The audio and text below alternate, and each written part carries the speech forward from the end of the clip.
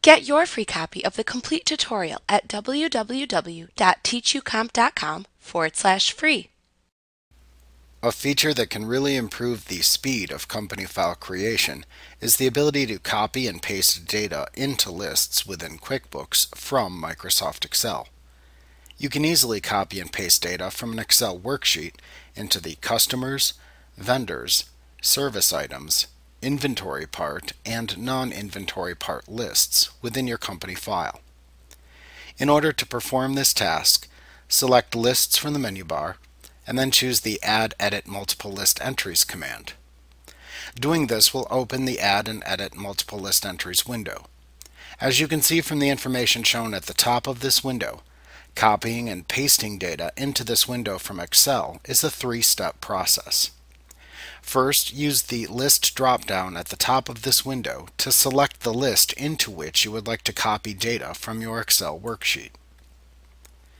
When you select a list, you will then see the appropriate columns of information displayed at the bottom of the window. Note that all lists must contain the name column that is shown, as that is the column that's used to uniquely identify the customers or items within the list.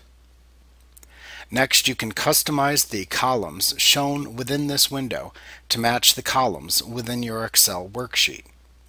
In order to do this, click the Customize Columns button that appears in the upper right corner of the window. In the Customize Columns window that appears, you can select column names from the Available Columns and Chosen Columns windows, and then click the Add and Remove buttons to either add or remove desired columns.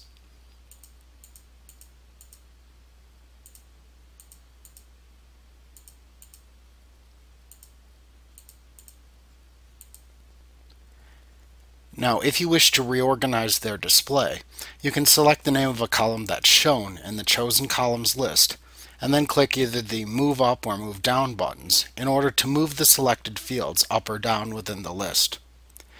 The order that the fields are displayed from top to bottom within the Chosen Columns list is the order in which they will be displayed from left to right in the window once you click the OK button to approve your changes. At that point, you just copy the information from the Excel worksheet and paste it into the columns that are shown within the Add Edit Multiple List Entries window.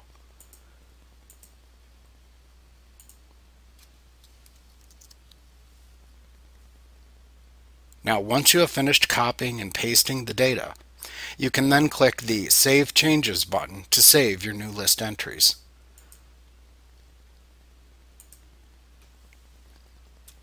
Like what you see? Pick up your free copy of the complete tutorial at www.teachucomp.com/free.